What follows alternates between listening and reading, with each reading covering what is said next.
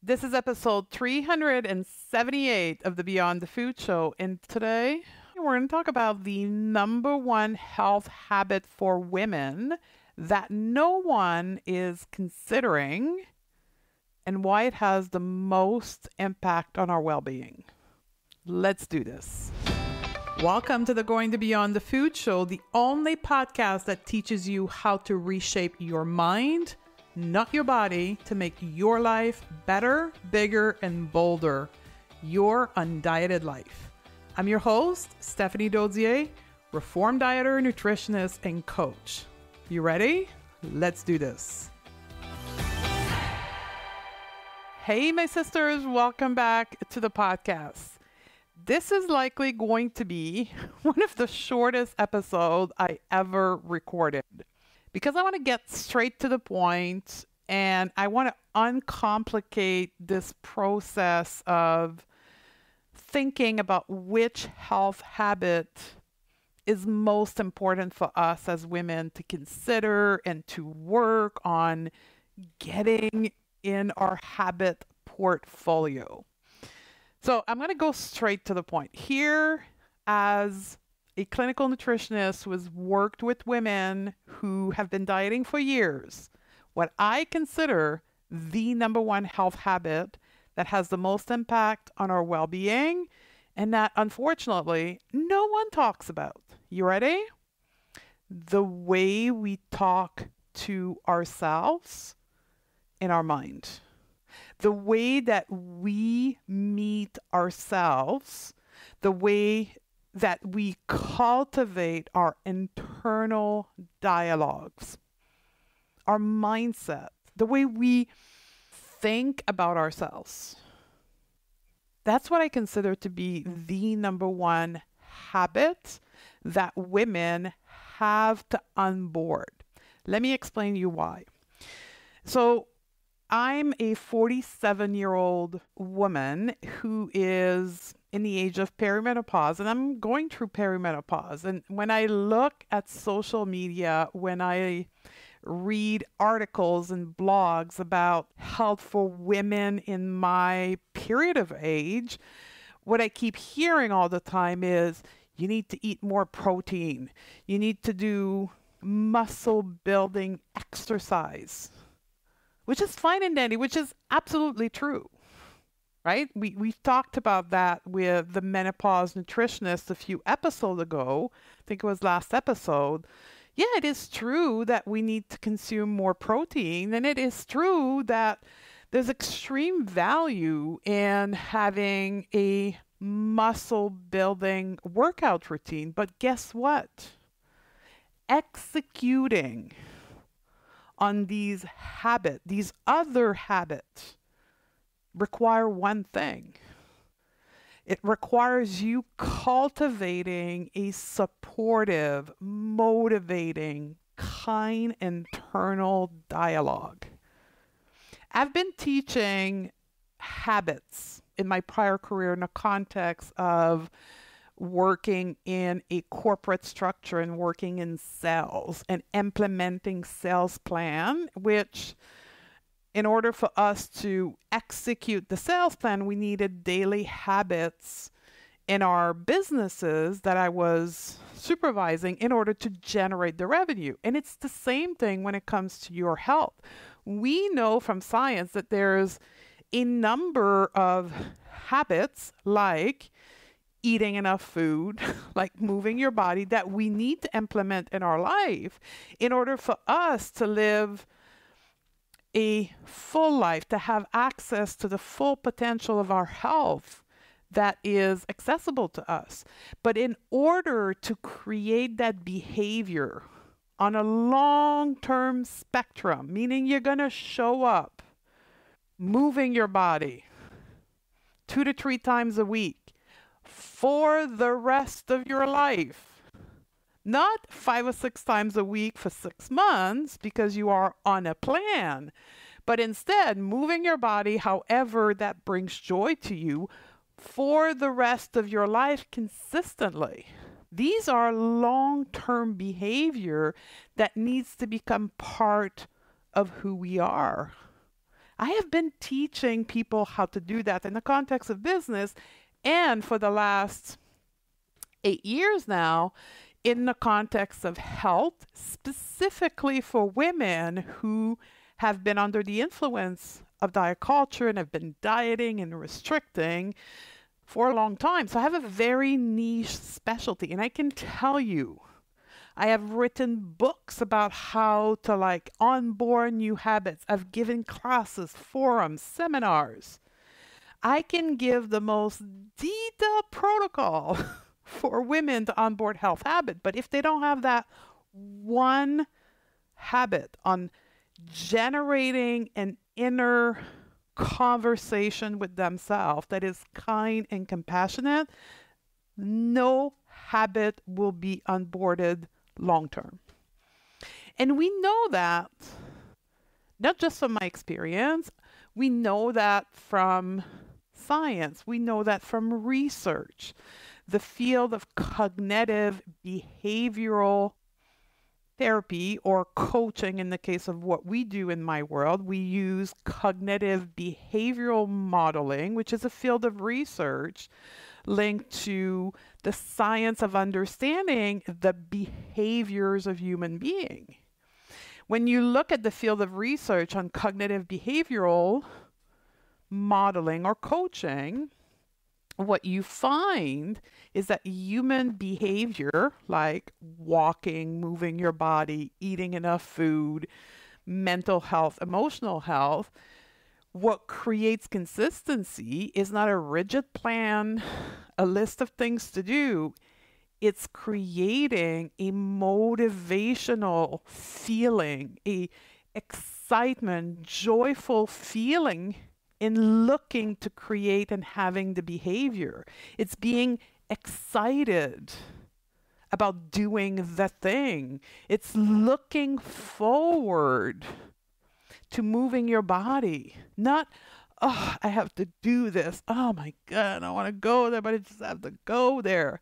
Which is how I used to be when it came to health behavior, because it was associated with shrinking my body and suffering and all the things that diet culture taught us. So having to learn to be excited about moving my body, oh my God, that took some work. And the work had to do with me generating an inner feeling of excitement, of motivation, of support, kindness, and compassion towards myself. I needed to change the way I thought about myself, the way I thought about my health, the way that I thought about my health behavior. I had to change the narrative from I have to, I choose to. And that was a lot of reprogramming. Because in my case, 25 years of I have to, I ought to, I should, needed a lot, like literally hundreds and hundreds of repetition of me saying, no, no, no, no. I choose to go for a walk because I enjoy walking while listening to a podcast. I had to literally retrain my brain to think about habits, to think about myself. I want to take care of my body. I am worthy to take care of my body, even if I don't lose weight. I am worthy to invest time and resources in generating more strength in my body, even though I'm going to remain fat. Like, I had to change the way that I thought about myself in the context of my health and in the context of me not doing it the way that I thought it should be. So as I'm recording this episode right now, and for those of you who perhaps are watching me on video, I'm looking in a different direction right now. I'm looking at my habit tracker because I track habits at the beginning of my journey of learning habit. This is something that I'm teaching to people when I teach about health habit. By the way, if you are joining on Diet Your Life, if you're joining us live before Saturday, October the 13th, you will be able to attend live. We're talking 2023, by the way. I don't know when you're listening to this, but if you're joining on Diet Your Life before October 13, 2023, you'll be able to join us in October and November as I teach Health Habit School. And that's one of the things I'm going to teach in there is pick one habit, one, not 10 or 15, one habit, and then set a goal with something called minimum baseline. That's a tool that I teach. And then track it. And the reason why you want to track, so I'm tracking right now 2 habits that I've onboarded over the last 6 months. One being as a result of a knee injury that I had. We diagnosed, the physical therapy team diagnosed a bunch of imbalances in my legs, and they gave me a series of mobility exercise to do and strengthening and stretching exercise. And quite honestly, this is going to be for years to come that I'm going to have to do them. So about 4 months ago, I started to build a habit to do these mobility exercise once a day. So 4 months ago, I onboarded this new habit of doing these exercise. And about a month ago, I wanted to onboard the enjoyment of walking, not walking to exercise or to move my body, as a way of regulating my nervous system, calming down, processing my thoughts. It's more of a mental health and emotional health than it is for physical health. Long story short, I started to track that. So I'm looking at my wall right now with my habits, and I have a goal for each habit, right? I want to walk 3 times a week at the end of the day, and I want to stretch once a day, 6 days a week. And I don't do it. I don't stretch 6 days a week. I just started walking for nervous system regulation, and I don't walk 3 times a week. How do I meet myself when I don't achieve the goal?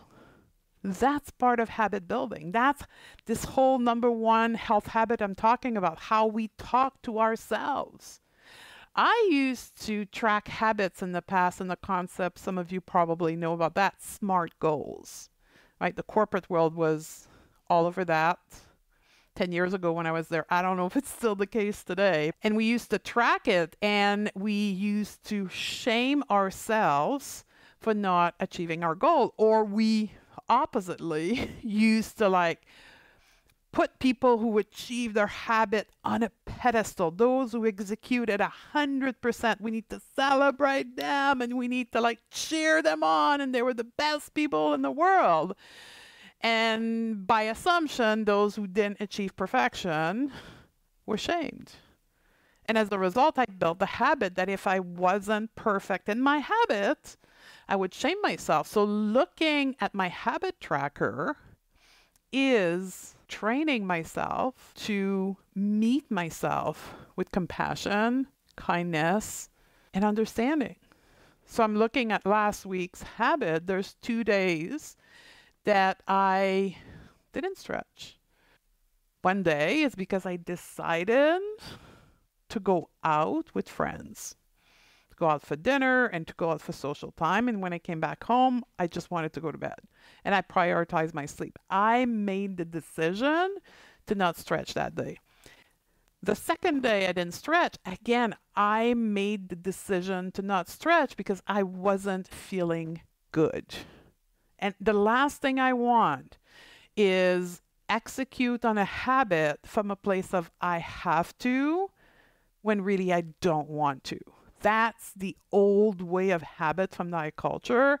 And there's no way I'm repeating that pattern of I have to, because I know where it leads to.